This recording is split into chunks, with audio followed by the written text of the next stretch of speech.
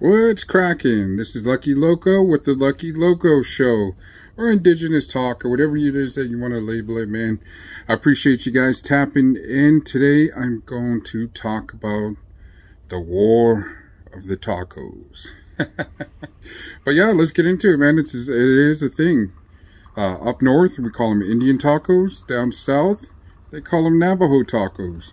And there's a big difference between ours. Ours is smaller, fluffier, more delicious, more better, more gooder. No, I'm just kidding. Both of them are awesome, man. It's just a fun little rivalry that we have.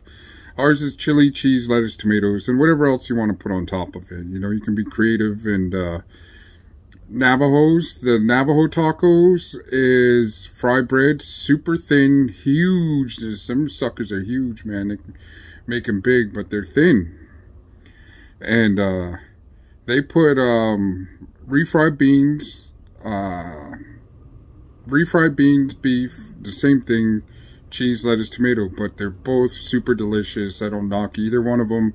I just wanted to explain the difference between Indian tacos and Navajo tacos.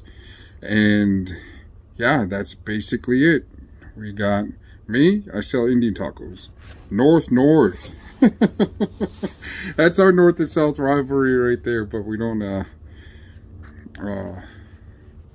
get crazy about it. But yeah, that's what it is.